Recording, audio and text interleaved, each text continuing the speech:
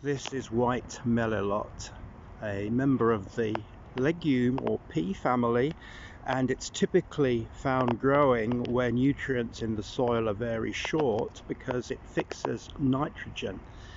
It's a really good plant for pollinators. Maybe you can see the bees on it, a large number of them. Yeah, one's just gone in front of the frame there. So this is white melilot. It grows very tall, maybe 1 meter, 2 meters tall.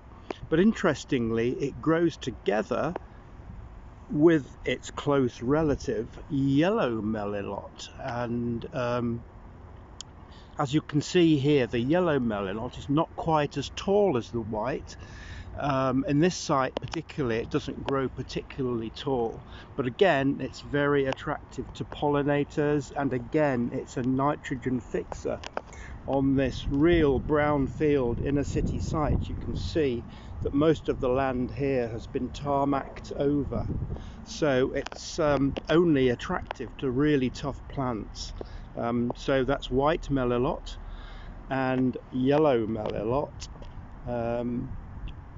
Not widely known, but I'll put some details on their uses and the science behind them in the description under the video. So thanks for watching.